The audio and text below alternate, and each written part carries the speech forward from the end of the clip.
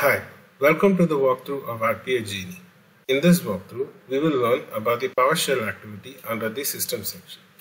So first we'll see how the execute PowerShell activity works. The execute PowerShell activity executes PowerShell commands with specified parameters. So in this walkthrough, we will see how to use this PowerShell activity and execute two separate scripts. So here on a notepad, I have two separate scripts over here. The first one is we will create a text file on the desktop and name it test. Now we will get the name and creation time of this test file and write it into another text file and save it into this folder. So using the execute PowerShell activity, we'll see how it works.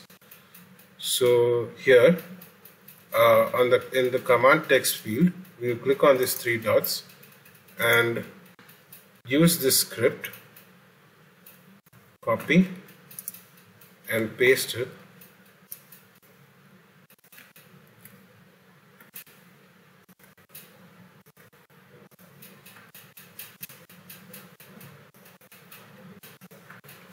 Click on save and check this is script box. Now in this script we have two parameters, that is the file path and the output file path, and this is the commandlet to get the name and creation time and write it into the write the output into the output file path.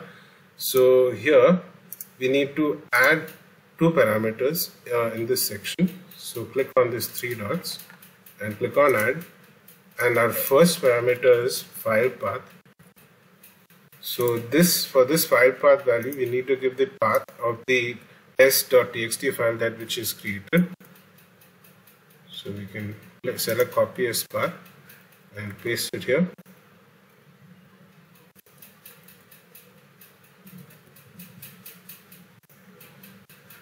Next we need to add one more parameter, which is output file path.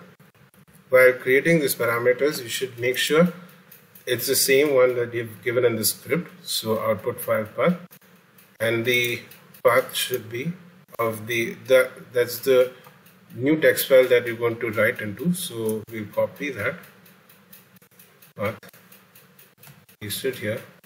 After test folder, we can name it test creation time.txt.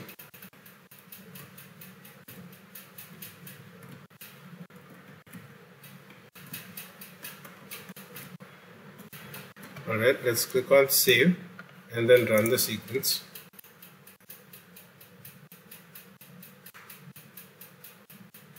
Let's just open the test folder.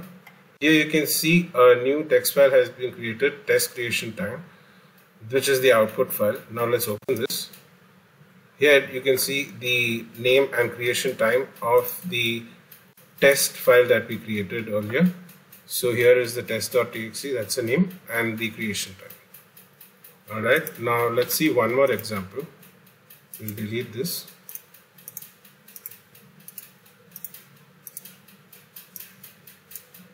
So here I have another script which will get the status of the services that are currently running on the system. So that is the script for that over here. Now we will copy the script, paste it in the command text,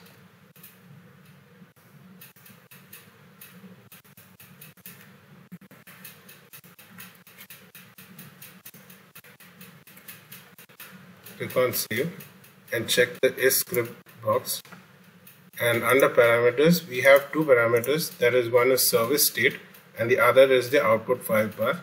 This is the commandlet to get the service state and write it into the text file. So here we will write it into a text file and save it into this test folder which we used before. So we need to add two parameters. And also the service state could be of running, stopped, active. So we will give the service state as running. So whatever services that are running will be written into a text file and saved onto this folder. So let's see how to do that. So the first parameter is service state, and we'll give it as running, and the parameter 2 is output file path. Now we need to give the path of that.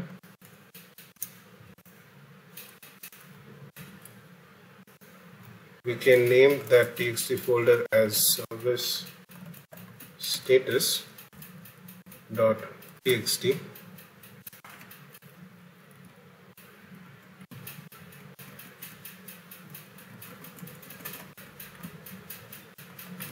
Click on save. Now let's run the sequence.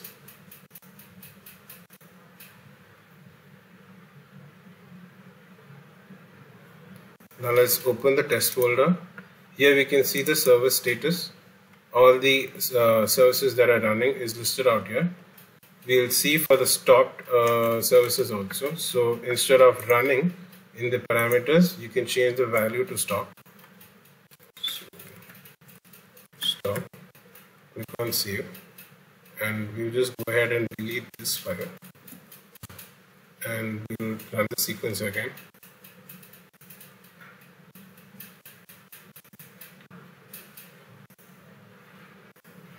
Let's open this test folder and open the service status. Here you can see the services that have been stopped. So that's all for this video. Thanks for watching.